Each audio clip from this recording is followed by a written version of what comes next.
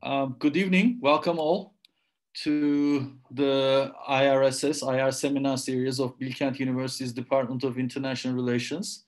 Today we have a very distinguished guest, Dr. Ömer Taşpınar. He lives in Washington, D.C. He teaches at United States National War College and Johns Hopkins University-SAIS, and he's also a fellow at the Brookings Institution. Let me just summarize Dr. Taşpınar's long CV in a very short paragraph. Dr. Taşpınar is a professor at the National Defense University, a non-resident senior fellow at the Brookings Institution. He is also an adjunct professor at the Johns Hopkins University-SAIS School of Advanced International Studies. His areas of expertise include Turkish-American relations, the European Union, the Middle East, Muslims in Europe, political Islam, and Kurdish nationalism. In addition to several short publications and scholarly articles, he is the author of 3 books. First, Kurdish Nationalism and Political Islam, Kemalist Identity in Transition in 2005 from Routledge Press. Second, Winning Turkey, How the EU and the US Can Restore a Fading Partnership with Phil Gordon, Brookings Press, 2008. And third, What the West is Getting Wrong About the Middle East, IB Tauris. It came this year and it has a very unusual argument about political Islam and international relations. Hocam, thank you very much for being here. Today, our topic is obviously the US elections, and we would like to hear your remarks. Thank you, Özgür. Thank you very much. And let me try to summarize what's going on in Washington, D.C. After the elections, but also why this election is a historic election for the United States. First of all, anyone who's familiar with US politics in the last 4 years can say that we had an unusual president. The president of the country who was elected in 2016 was a self-described outsider to the system. And in fact, he was someone who galvanized the kind of nationalist frustration in the United States with globalization. He galvanized in many ways the issue of too much globalization, too much political correctness, maybe too much sensitivity about America's place in the world. He led a very populist campaign, summarized with Make America Great Again and America First. So in a nutshell, this was a kind of nationalist president who was frustrated with globalization, who was frustrated with the fact that the whole world was taking advantage of the United States. And he had unusually good relations with Russia. He had unusually good relations with authoritarian governments. By temperamentally, he's someone who sees himself as a CEO, as someone who is first of all, a business leader, and he likes to take care of business. He has a book called The Art of the Deal. So he sees himself as someone who would basically engage in a one-on-one negotiation with strong leaders like Putin or Xi Jinping, or even the leader of North Korea. According to Trump, he had a love relationship with the leader of North Korea. So he's attracted to power. So not coincidentally, he had also a good relationship with Tayyip Erdogan, who is himself also someone who admires power, who likes to take care of business, and who likes to have one-on-one CEO to CEO relations. So the big question for the United States was now that we have someone like Trump, who is someone who is very unusual, populist, authoritarian, very dismissive of the press. He coined the term fake news for everything, and he waged a war against the media establishment, especially Washington Post, New York Times, and CNN. And even with Fox News, his relationship was kind of love and hate. Anything that was against him, he would describe as fake news. So the big concern in the United States was whether the institutions would be able to withhold such a president, whether the institutions would be able to survive, whether we have the institutional maturity in the United States to have a president like that, because the big issue is, of course, whether, when you have such a president, can the checks and balances work? What kind of system would apply? Does the rule of law apply? And I think overall American institutions managed to survive Trump, but barely. If he's elected a second time, I think institutions have been eroded here. The Department of Justice, the justice system, the media, we have seen a constant erosion of the institutional power of the United States. But overall, I think we can say that the media, the rule of law, the bureaucracy, the separation of powers, legislative body, Congress, the system has worked. And overall, I think because Americans vote based on economic issues, had it not been for the pandemic, had it not been for COVID-19, I think people would have voted for Trump again because the economy was doing rather well under Trump. And I'm not saying just the stock exchange was doing really well, but overall wages started to increase under Trump. He lowered the taxes, so the private sector growth was significant. Employment really reached very high levels. Historically, the United States reached a kind of natural level of unemployment around 3.5. And most importantly, during the Obama years, we had a recovery of the economy, but there was wage stagnation. So wages started to increase too. This is why Trump can claim that he has done wonders for the American economy, especially the blue-collar voters who were behind him did rather well. And even the African-American community, he keeps saying that African-Americans, blacks in the United States never had such a good president, that he's the president who has done the most for African-Americans since Abraham Lincoln. And he has, the only logic for saying that is that actually African-American income per capita and African-American unemployment figures went in the right direction. Unemployment went down and income was growing. But then the pandemic came, and the pandemic changed many things. First of all, America entered a recession, a major recession. And then the country became really polarized. Wearing a mask turned into a statement. So he started to dismiss some of the experts. He picked up a major trade war with China before the pandemic. The trade war turned into really a major problem for America's relations with China. So there was fear that, we would end up with a kind of decoupling of the Chinese economy from the American economy. So even the business community started to worry. And the last year, in that sense, has been a year when Trump's popularity started to decline with the economy. And this is why we entered an election season, which was extremely polarizing. And it would have been even more polarizing had the Democrats nominated as in their primary someone like Bernie Sanders, for instance. Because even in the absence of Bernie Sanders, who couldn't win the primaries, even with a kind of establishment person that Trump derided as Sleepy Joe, as someone who's basically very much part of the establishment, paradoxically, Trump also managed to portray Biden as the agent of socialism, the agent of chaos, the agent of communism. And what I can say is that this portrayal of Biden as a socialist, Biden as someone who will defund the police, Biden as someone who's basically will have this Green New Deal that will end American capitalism and end oil-based economy and will bring basically environmental standards all over, was about fear-mongering. It was about fear-mongering, but it worked with certain communities. The country was, in addition to a health crisis, was also in crisis because of a race crisis. What happened with the George Floyd saga was unprecedented in terms of what happened to a black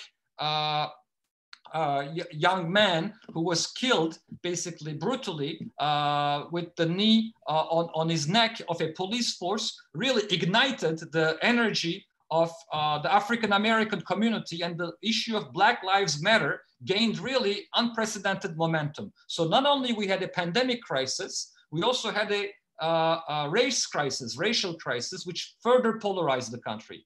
And then in the debates, Trump with Biden failed to condemn white supremacy. He basically was very ambiguous about his position on these kind of racist groups like Proud Boys, for instance. And he told them to stand by and stand down, which ignited the conspiracy that he is really a white suprematist. I don't think Trump is a white suprematist, but the opposition started to see him as a racist guy, which meant polarization was off the roof before these elections. And everyone started to get worried. And all this, as if all this is not enough, Trump failed to assure people that we will have a peaceful transition of power, that he will accept the legitimacy of the elections. He basically failed to convince people that these elections will be fair. He said the only way the opposition will win is if they rig the elections. So you can understand why we entered elections in a very polarized environment. And then election day came and we now have a situation where it looks like the mail-in voting will determine the result of the election. So Americans have, first of all, the most important thing, have participated to this election at an unprecedented level. The turnout is the highest turnout in American history. And despite the pandemic, people have reached such turnout because of mail-in voting. About 100 million people voted before the elections. So more people voted before the elections than during the day of elections. How come? Because of the mail-in voting. And it takes time to count this voting. So in states like Pennsylvania right now, what we're seeing is that until tomorrow evening, the vote that is arriving with the mail will still be counted. So it may take a couple more days for Pennsylvania to finalize its results. And there are other states where the mail-in voting is still being counted. And what we can say about the polls is that the polls were right in seeing that in southern states, in southern red states like Texas, Arizona, New Mexico, Nevada, we can see a more purple color, that the blue of the Democratic Party is making significant gains, especially in suburbia. And that's exactly what happened. Texas became competitive. In Arizona, right now, Biden is still ahead. In Georgia, it's very close to call. In Nevada, Biden is ahead. So I think the polls were right in seeing that there is a Latino community and there is a suburban community that is increasingly voting now for the Democratic Party. What they did not probably counter the votes, what they did not realize, the pollsters, is that in the northern states, in the Midwest, in places like Wisconsin, in places like Ohio or Wisconsin, Michigan, the polls were unable to really register the white blue color, relatively uneducated, without a university degree vote. It's very difficult for pollsters to reach someone on a landline when that person is not at home. So they could not really reach that lower middle class, less educated white voters who still had a lot of tendency to vote for Biden. And the same people voted the day of, going to the ballot box. So the first days, the first hours of the election, we saw in places like Michigan, Wisconsin, Ohio, a huge Republican turnout. But then the blue shift came with the mail-in voting. And we are seeing now, even in Pennsylvania, that there's a blue shift taking place. Americans have these nice sound bites for these terms. There's the red mirage at the beginning, and then it turns into a blue shift. So the red mirage is turning into a blue shift right now. And Trump is doing what everyone expected would do, which is to say these elections are rigged. They're counting votes that did not exist. We will challenge the court. We will challenge the election result. We will take it to the court. I expect that they will try to challenge the results. Whenever it's very close, they will ask for a recount.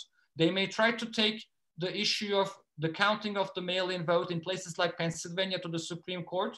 But overall, my hunch, and I will close with this, is that Biden has done really well in these elections. He has basically taken southern states, unimaginable to take, such as Arizona, very close in Georgia, Nevada, and in Pennsylvania, the difference was 700,000 yesterday. Now it's around 100,000. So the blue shift is happening. If he wins in Pennsylvania, if Biden takes Pennsylvania, he has the luxury of losing Arizona, Nevada, and Georgia. So everything right now is focused on Pennsylvania, and we're in for a kind of difficult 48 hours. Everyone is looking at Trump, what he's tweeting, what he's saying. Biden is acting as a very responsible man. He did not declare victory. He says he's confident that he will win, but he's not polarizing. And in the streets, I was in the White House. I was in front of the White House giving interviews yesterday. I didn't see any violence. People are tense, but I don't see many Trump supporters around. Maybe because I'm in Washington, D.C. If Trump does what a populist politician would do, which is to call his supporters to the streets, then we're in trouble. I'm not sure how much supporters he has, but I'm sure that there will be some fringe groups that may go to the streets, and not in Washington, D.C., but in the Midwest or in Texas, or I don't know, in places like Oregon, Minnesota. There can be some potential violence. That's what I'm afraid of, and I hope we won't get there. Let me stop here. If you have any questions, I'll be happy to talk about the elections, but this is where we are. Thank you very much, Hocam, for this wonderful summary.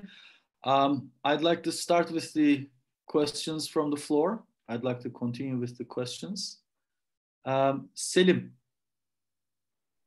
Well, Hocam, first of all, thank you for being with us. My question would be about the foreign policy issues.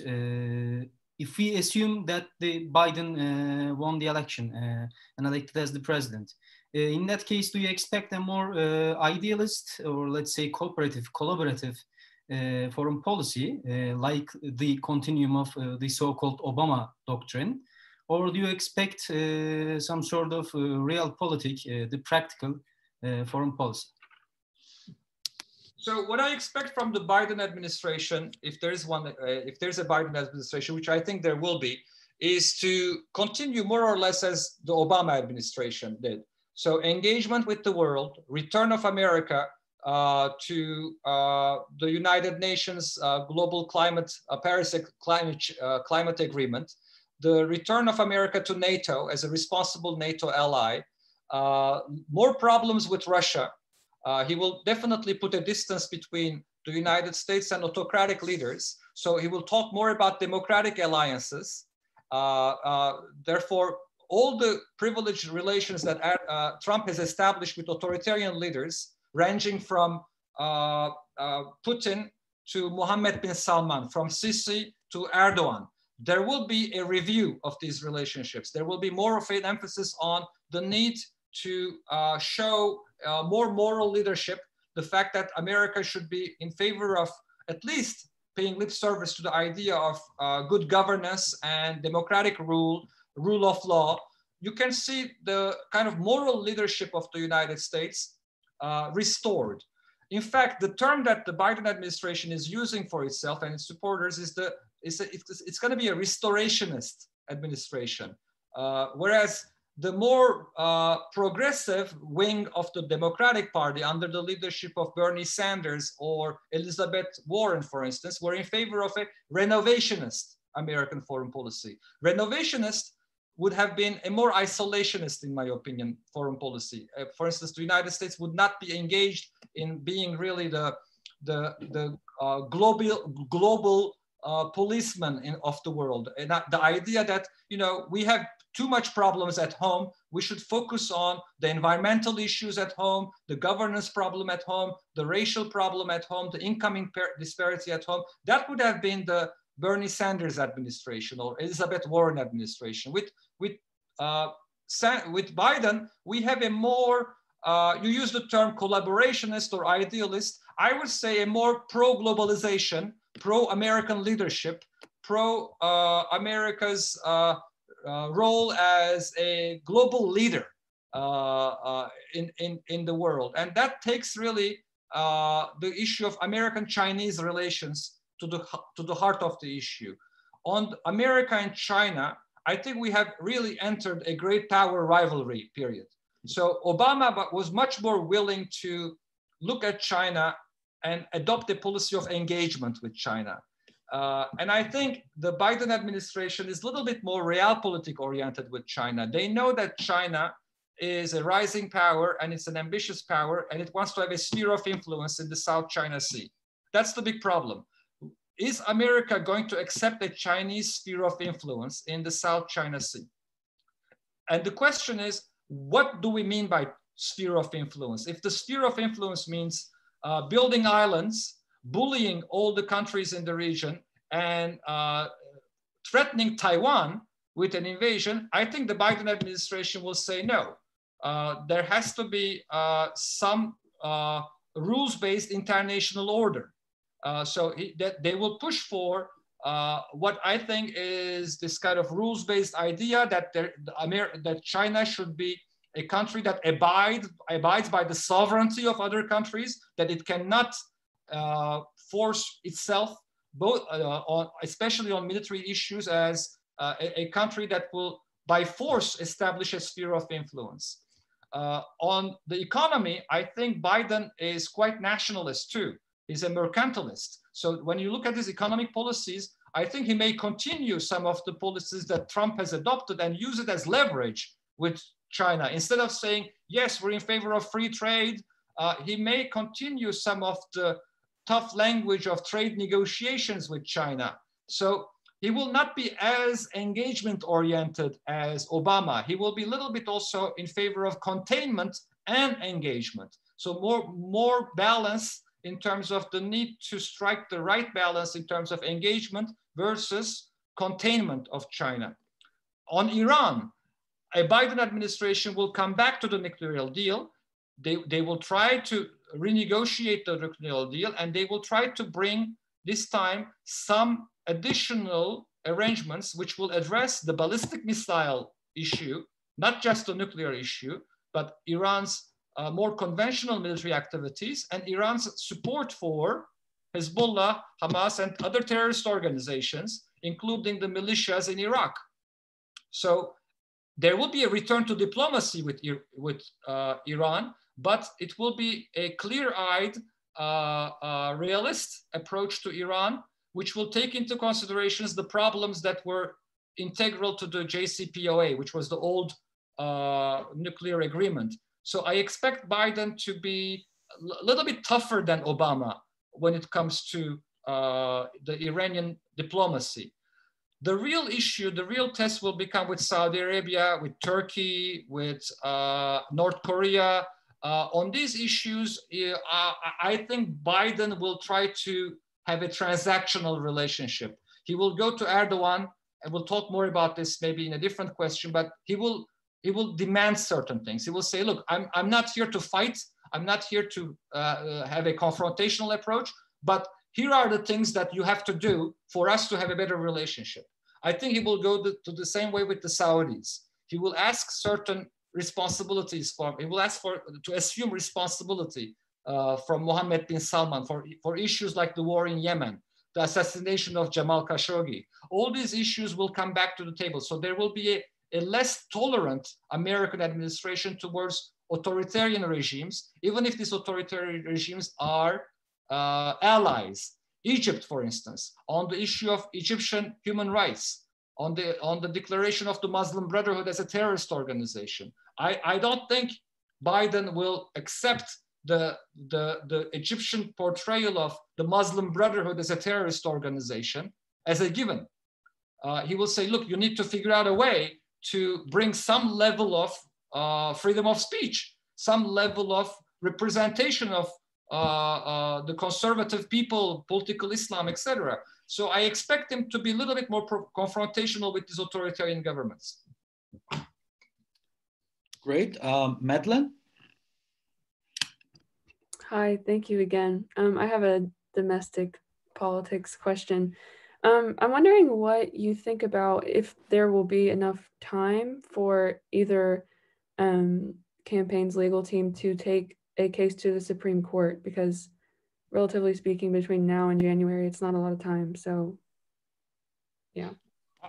I think they need to have a case. What is the case that they will take to the Supreme Court is the big question.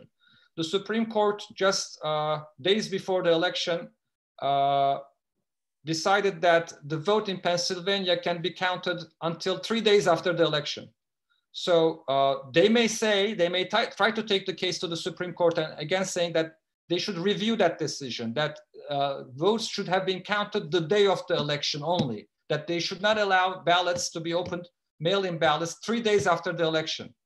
So for instance, that would mean a certain percentage of the votes in Pennsylvania should not be looked at, should be considered null and void. So that could be one way of challenging the result.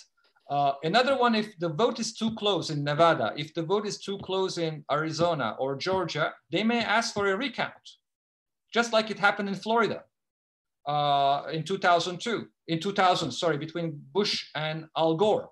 So there may be a recount in Georgia, there may be a recount in Arizona or Nevada or Pennsylvania. And usually recounts do not take for weeks. It may take 5-6 days. So there is enough time. In all the articles that I've read about what could go wrong between election day and inauguration, which is January 20, a lot can go wrong. You can have basically the president of the United States argue that he didn't lose that election. He may refuse to concede. He may say, they stole this election. We know it. Fake news is behind them. So he may declare the illegitimacy of the electoral result. In that case, we need adults in the room.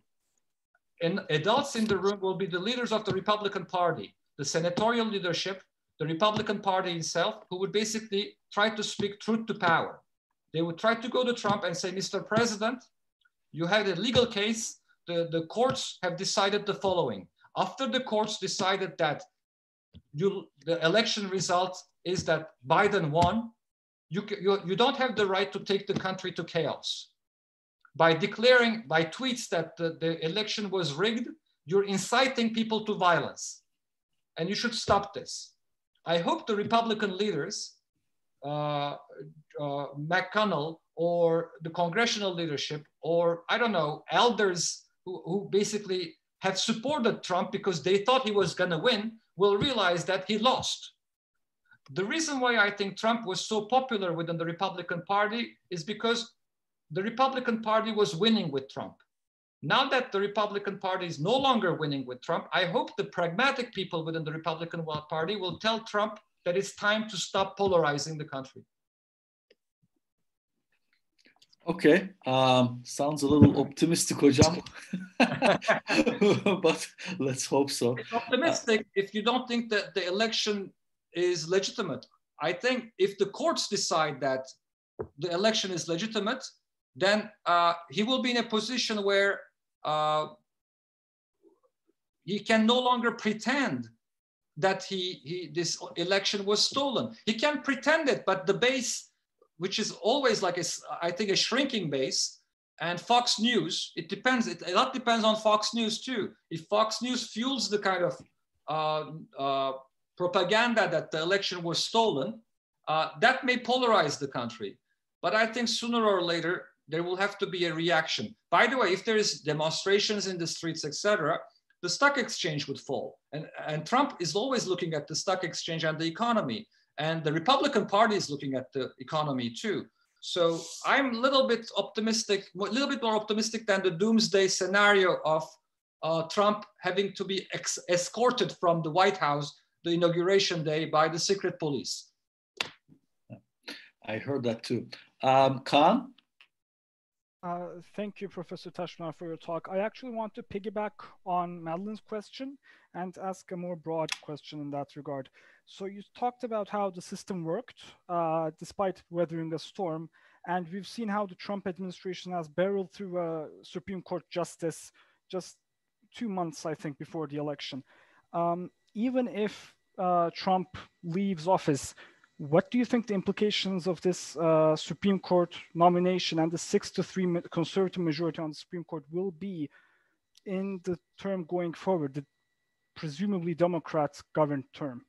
Yeah. Thank you. So a lot depends on what kind of decisions the Supreme Court will take on the electoral result. If the Supreme Court turns into a very political court, for instance, if between now and the inauguration, they pass laws that tackle Affordable Care Act, which basically, which is Obamacare.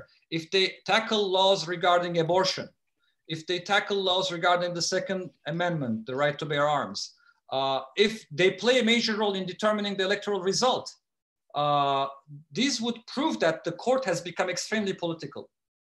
I think there is still room to say that despite this 6-3 conservative majority, the court is a court that looks at every case by its merit. These are professional judges.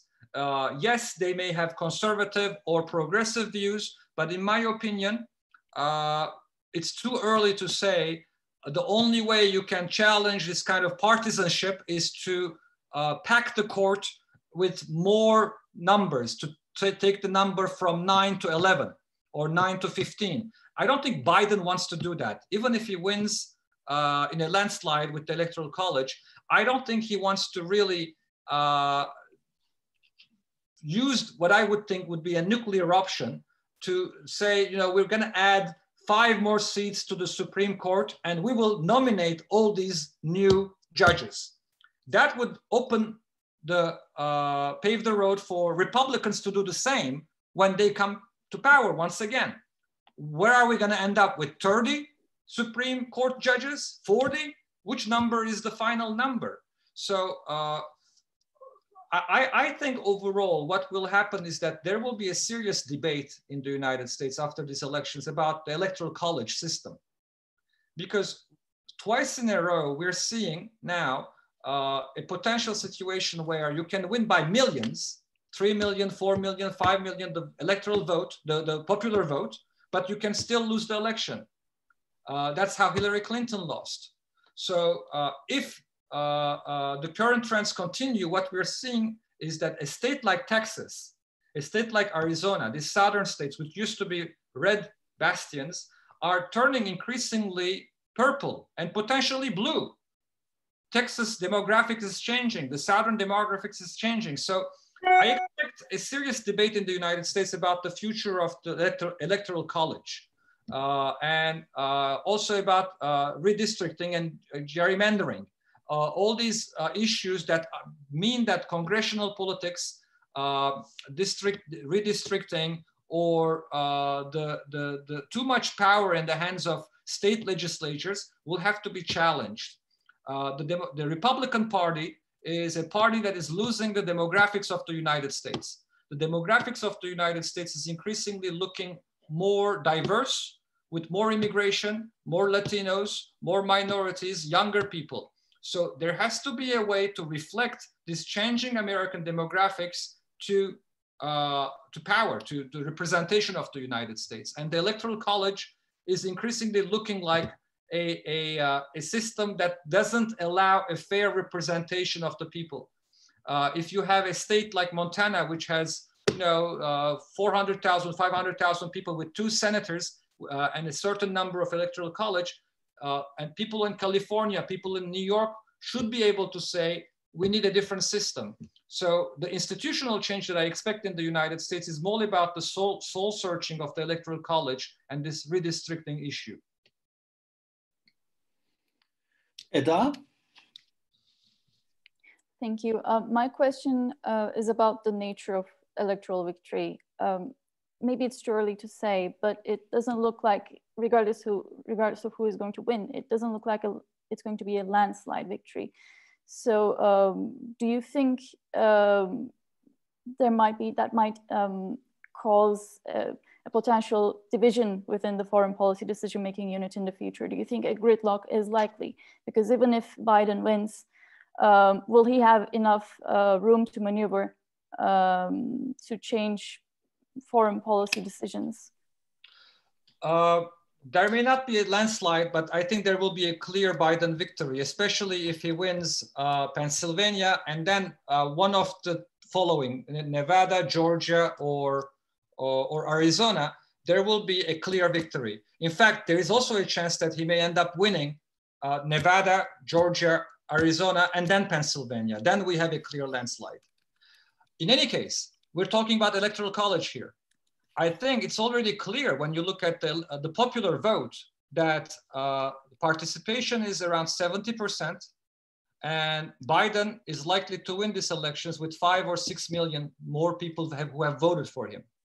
That, in my way of analyzing elections, when you win 6 million votes more than your opponent, and then the electoral college, and then you win the Senate, you already have the House of Representatives, you have a lot of power. So I don't see really a government which will say, we don't have a mandate. They will have a mandate. They will have a very strong mandate. So I don't expect really, especially on an issue like foreign policy, to have divisions. This will be a government, this will be an administration that will basically see that it has a mandate, that wants to bring American foreign policy and American domestic politics to a very different level. As I said, it's a restorationist government. It will restore in foreign policy America's leadership. It will change the way America is approaching Russia. It will change America is approaching some of the authoritarian governments. It will have a lot of people who would think about multilateralism instead of unilateralism, and rules-based international order rather than nationalism, my way or the highway, or engagement with the United Nations. On the environmental issue, this administration is very ambitious. I would recommend to all of you to look at their environmental program very carefully. They're serious about ending fracking, ending an oil-based system, phasing out from oil. The environmental issue is very strong for the Democratic Party. Now, does that mean polarization will end? No, there will be polarization. The Republican Party will kick and scream, they will resist. But I think the country is moving really towards a backlash against Trump. The country is moving towards a situation where in a year from now, we may be talking about really a pendulum swing from conservative nationalism, isolationism, nativism to progressivism, globalism, and America's engagement with the world. And in that sense, I don't think this will be a paralyzed government. We will have to wait and see what's going to happen in the next few days. But with the Senate looking like it's changing, I haven't checked the latest, but I think if Biden wins, the Senate majority will also turn Democratic, because there are already a couple of senatorial seats that are changing. And even if it's a 50-50 situation, the vice president will be counting in some decisions, and it will be a 51-50 scenarios whenever it's 50-50. So I'm optimistic that the Senate will also turn Democratic. House of Representatives is already Democratic. The only way you will have a kind of conservative establishment still around will be the Supreme Court. And there are limits to how much you can take everything to the Supreme Court. And a Supreme Court totally out of sync with public opinion in the United States, a Supreme Court totally out of sync with congressional dynamics, political dynamics, will not be a very, a very feasible scenario for the Supreme Court either. On issues like abortion, for instance, I think the country has moved on. On issues like gay marriage, the country has moved on. I don't expect the Supreme Court to bring these kind of conservative issues and to litigate over that. In that sense, I think the progressive moment is coming back to American politics once again. Ali Arslan? Hocam, my question is on voter behavior. So, as you said, there have been moments where Trump's popularity decreased. But the underlying problems that brought him to power are not fully solved for. So the question is then, why did the US citizens supported Biden instead of another populist candidate against their current populist leader. You may say that people just wanted to have some normal leaders, but why would they want to have normal leaders? I mean, this is not the case in all countries. Some citizens in some other countries, seeing that their populist leaders failing issues after issues, still support their populist leaders. And when you ask them, why are you doing so? They say that, oh, there is no alternative like the president we have right now, they say. So they look for a populist leader. Why wasn't that the case for US? This is the question. So they already elected a populist leader. Trump got elected, but again, the underlying causes of 2016, the fact that America elected a populist leader, we may be also sometimes overanalyzing. Trump has won by winning in three states with 70,000 votes. I repeat, he won in 2016 by winning in 3 states by 70,000 votes. He lost by 3 million to Hillary Clinton, to a very polarizing figure like Hillary Clinton. So the idea that, you know, Trump represents a certain view of America that is racist, that is very, very, you know, angry with the blacks or very nationalist, I take it with a grain of salt. I think the Republican Party had a kind of populist moment, and they will end up resorting to some of the old Republican playbook by toning down this polarization tactic. Trump was a very unusual politician. And the country has learned a lot from what happens when you have this kind of an unusual politician. The interesting part of your question, Ali, to me is why the Democrats have not voted for Bernie Sanders. Why Bernie Sanders was not the candidate. I think America is not ready for a politician, even the Democratic Party is not ready for a politician that talks about socialism. Democratic socialism was the biggest mistake that Bernie Sanders made in terms of defining himself. He could have easily defined himself as someone who is for social democracy instead of using the term socialism. I think the reason why he talked about socialism and the reason why the young people got excited about this kind of socialist agenda, although what he calls socialism would look like a normal welfare state in Europe, a kind of normal social democracy. The reason why the fact that he made socialism such a big part of his image and agenda gave the opportunity to Trump to portray the Democratic Party as a socialist party. And that allowed him to win in Florida. He won in Florida because a certain segment of the Latino community, mostly Cuban Americans, saw in socialism a return to policies with Cuba that would mean legitimizing the Cuban government. And so that galvanized the kind of anti-communistic, anti-socialist knee-jerk reaction of a certain community. So he played that game really well. I think Biden represents a view that is still quite populist. Biden is a populist too. Look at his economic policies. I mean, he's basically saying all the right things when it comes to now China. He's saying, no, we will continue some of the sanctions. We're not going to turn to business as usual. But he also wants to have strong relations with unions. He's not a free trader. He's not talking about free trade all the time. So Biden has his own kind of populism. So in that sense, populism, can be a toxic force, a polarizing, a poisonous force, or populism can be about finding the right way of connecting with people who feel that they're cheated by globalization, who feel that they're not really part of this winning, globalizing, cosmopolitan elites. Biden is capable, I think, of connecting with the losers of globalization in a way that Hillary Clinton was not. And Biden is also able to connect with the cosmopolitan coastal elites because he can play this game with them too. And he has a lot of people who are in both worlds.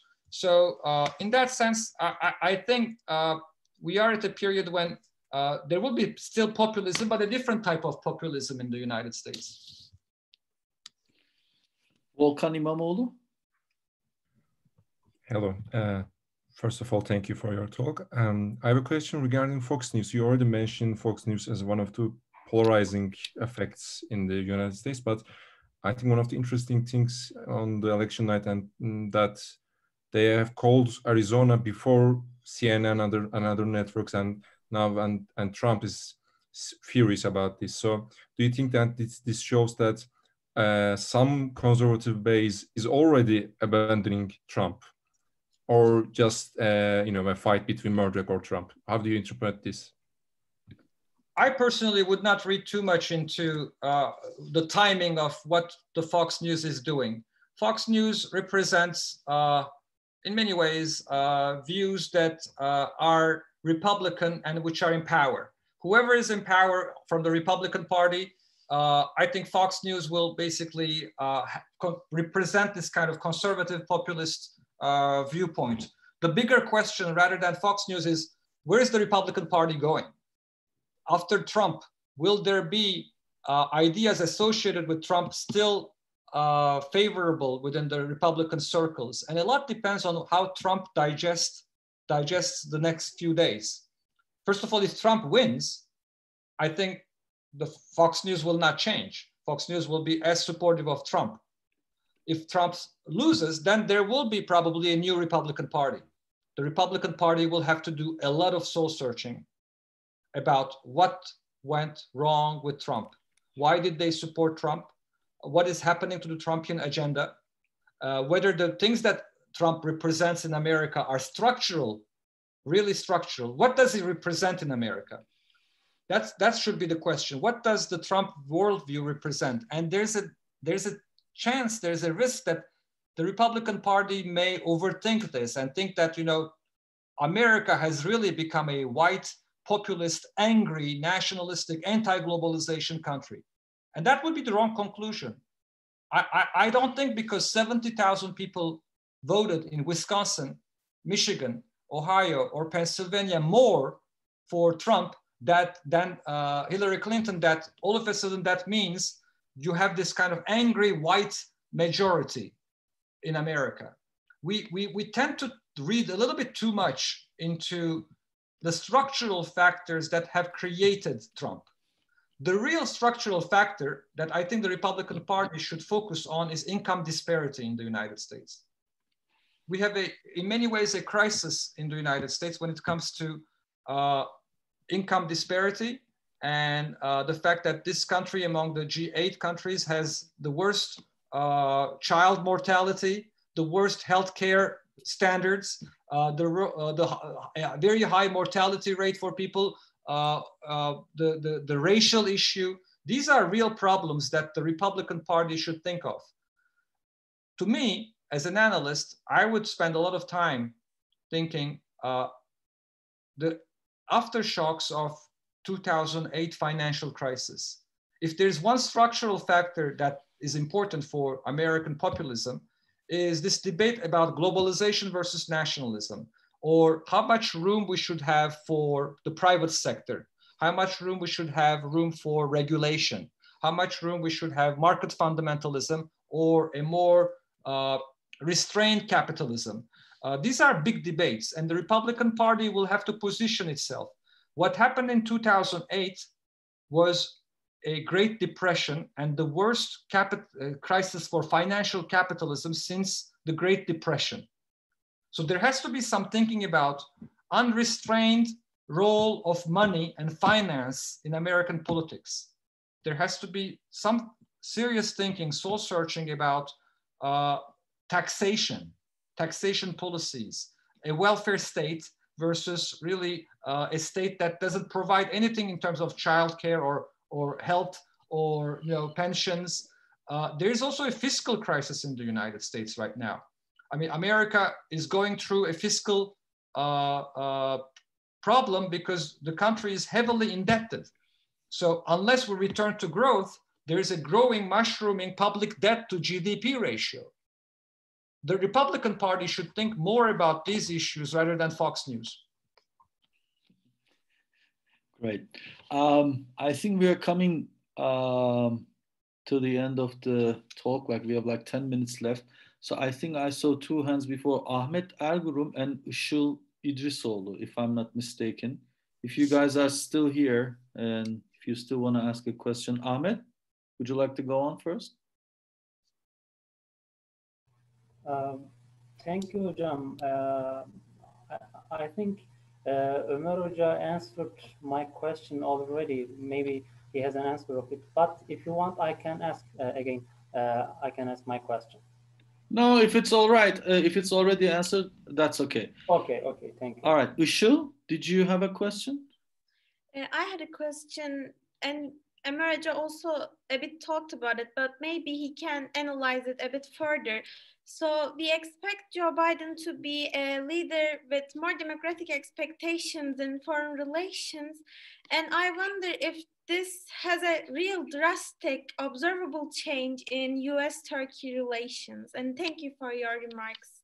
Thank you for that question, Işıl. That's the question I was waiting for, the Turkish-American relations.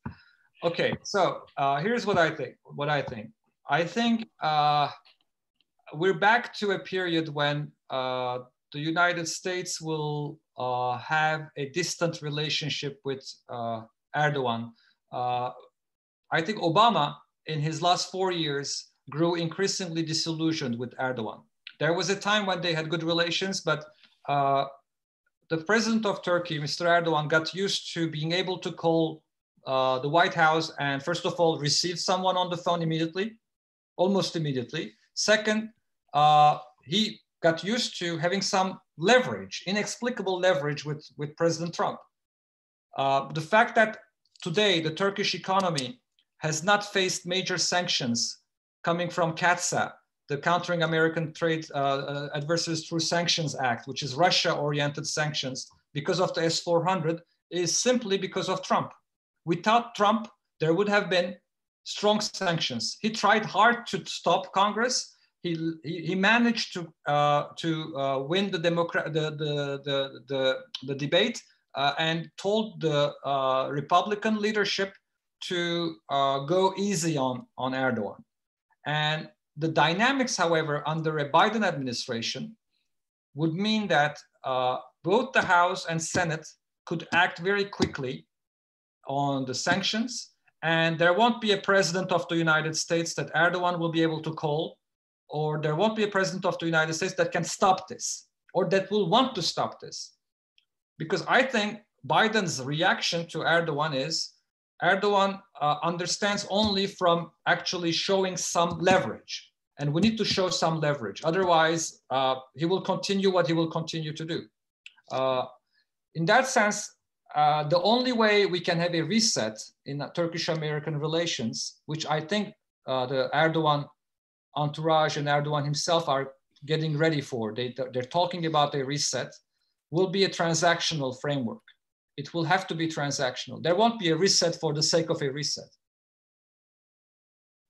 Trump will prove that, Biden will prove that he's not Erdogan.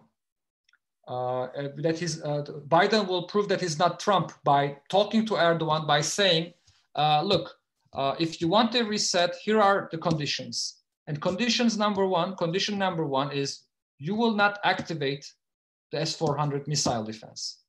You will declare that this missile defense will be somehow shelved or returned or boxed or deactivated. The S-400 is our red line. If you do what we want on the S-400, which is deactivation or shelving or putting it back to a box, then you're back in the F-35 program. You can buy the F-35s, and we can talk about Patriots, how to make it more feasible financially for Turkey. We can even maybe consider some technology sharing down the line, co-production or technology sharing. It will be problematic, but I think Biden is likely to show some flexibility if Turkey says S-400s are shelved. We're not going to use it. So it will be much more difficult for Erdogan to maintain the same level of relationship with Putin and Russia in case I think he shelves the S-400s. Putin will realize that Turkey is vulnerable to pressure coming from Washington, and that Turkey is turning more towards a NATO direction because Biden has come to power. That will cause problems in Turkey's relations with Russia. And if I'm Biden, that's exactly what I want. I want to create problems in Turkey's relations with Russia. And those of you who are experts on now international relations, you're all students of international relations, you know as well as I do that the Turkish-Russian relationship is a very strange relationship. Ankara and Moscow disagree on almost all issues of strategic significance. Can you name one area where Ankara and Moscow see eye to eye strategically in our neighborhood? Do we agree on Syria? Do we agree on Libya? Do we agree on Eastern Mediterranean? Do we agree on Ukraine? Do we agree on Nagorno-Karabakh? Do we agree on the Muslim Brotherhood, on Israel? The only arena where we agree on is Venezuela, Maduro. We don't like Maduro, they don't like Maduro, that's fine, but that doesn't create a strategic partnership. My point is that Turkish-Russian relations are vulnerable.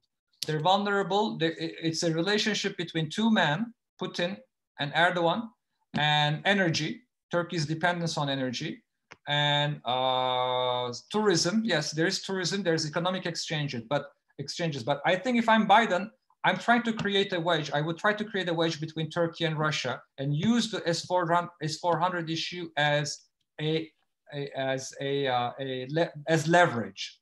Now, you asked the question on democratization in Turkey.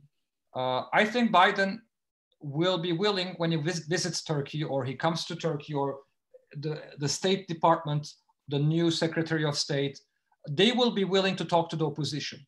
They will be willing to talk to opposition journalists. Biden did that.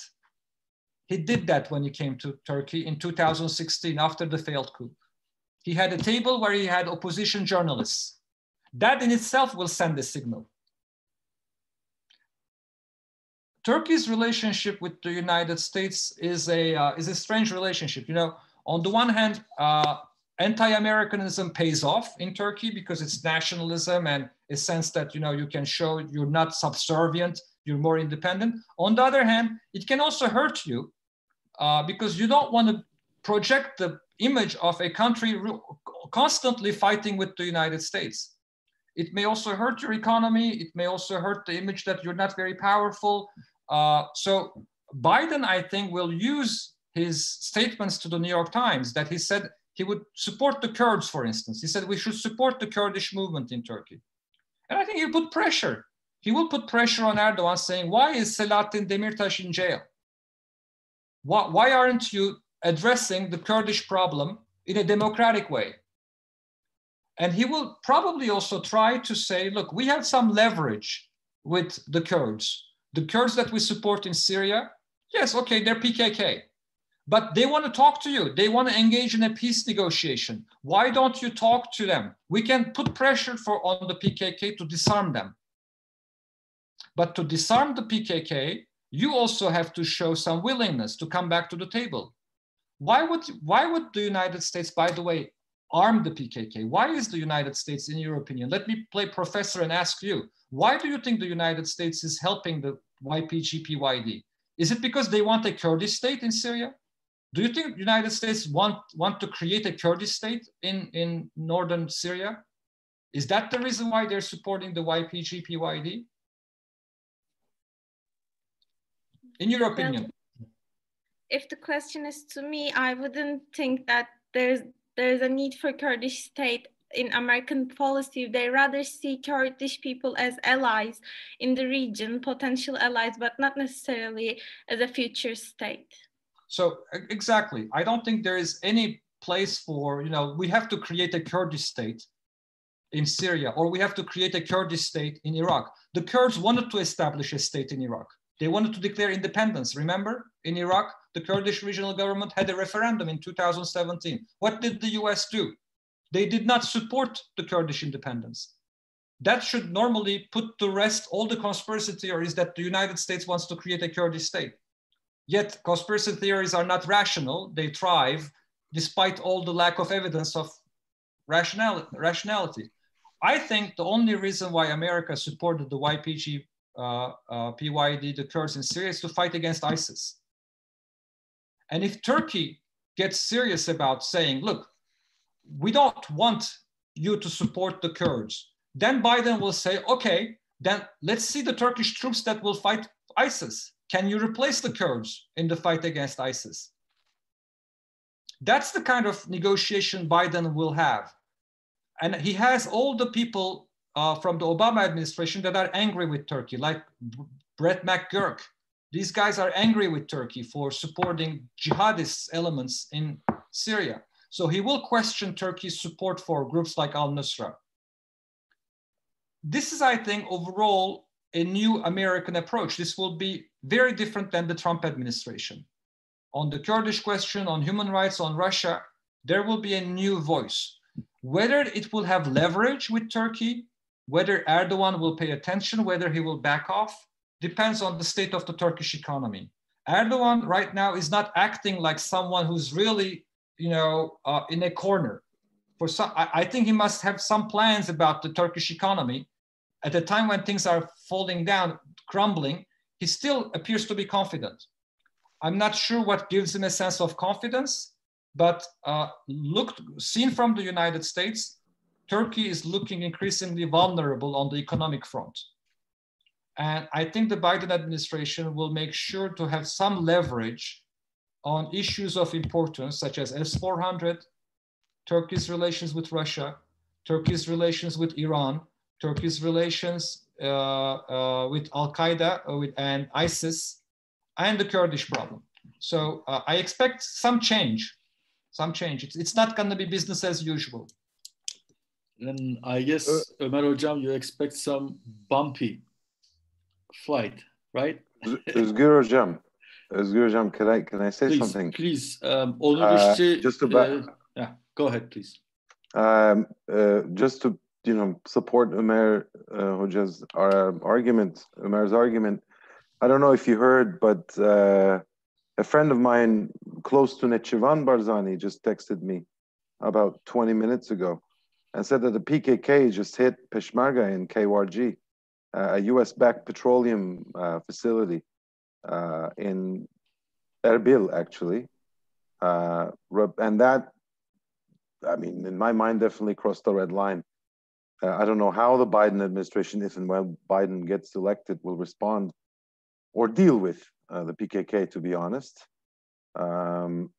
But that is kind of a game changer, because I don't know if you will recall, but yesterday there have been some newspapers, some sort of spat in newspapers between the Kurdish regional government and the PKK, back and forth. But today's attack comes with no surprise. I mean, I am surprised because I thought that they would actually not do this, but this happened after you began your talk. So just wanted to add that. So thank you, Onur, for that. And I didn't know, but that proves the point that the United States is not in the business of supporting the PKK. I mean, but the United States may have some leverage with the PKK right now.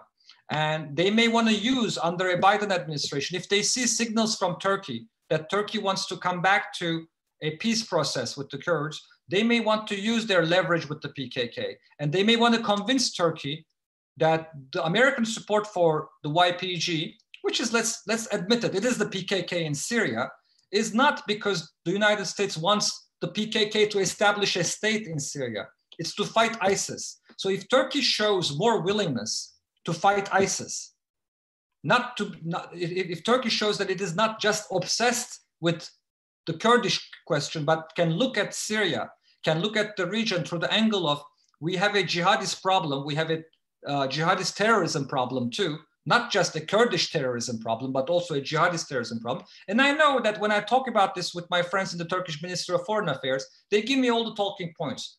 They say, more Turks have been killed by ISIS than anywhere else. We have fought ISIS, we've been fighting ISIS, but perception is reality. the perception in the Biden administration, at CENTCOM, at the Pentagon, the State Department, is that Turkey does not take ISIS as a major existential threat. Turkey always prioritizes the PKK as its existential threat and tends to look at ISIS as a secondary problem that can be solved if we change the regime in Syria. And that's not going to fly with the Biden administration. The minute Turkey starts talking that way, they will say, look, are you serious or not about fighting ISIS? Because we know, we have all the intelligence report that you are actually in bed with jihadist forces in Syria. So let's get serious about what you want to do against ISIS. And then, and also the Al-Qaeda, the other group. And then we can find maybe a way to tackle the Kurdish problem, the Kurdish issue together. I don't think the Biden administration will be resorting to the earlier part of the question at the beginning. There was a question about idealism. I don't think the Biden administration has any ideals about the right for the Kurds to have self-determination, the right for the Kurds to have their own state. I don't think Biden or anyone else in the Biden camp is so idealistic about the Kurdish issue. They know the Kurdish problem is also a democratic problem in Turkey, that it requires more democracy. But if they see some willingness on the Turkish part to work with the United States more seriously about ISIS and replace some of the Kurds on the ground with Turkish troops fighting ISIS, I think we have room for a transaction there. Wonderful. Hocam, thank you so much. We are a little over our time and I'm sure you have something else to do next. Çok teşekkür ederiz. It was a wonderful talk. We covered a range of topics, I think, and we benefited a lot from this talk. And in the future, when this pandemic is over, we would really like to see you in our campus. Excellent. Thank you, Özgür. It was a pleasure, and I expect a quid pro quo. You'll come and speak to my class next time. All right, of course, of course. Take care. Thank you, everybody. Great questions. Have a great evening. Bye-bye. Bye-bye. Thank you.